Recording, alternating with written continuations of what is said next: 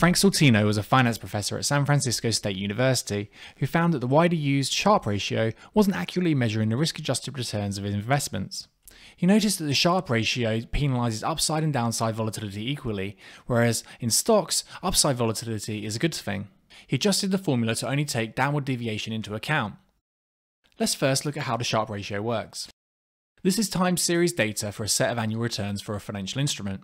We plot these on a graph and calculate a mean average of the returns. Then, we measure the squared average distance from the mean and take a square root of that figure to give us the standard deviation. The Sharpe ratio can then be calculated by using the average return divided by the standard deviation.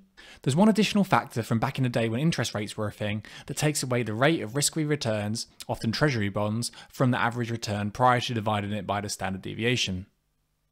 The Sortino ratio is adjusted to measure the standard deviation only when the return is negative, or below a baseline for the minimum accepted return.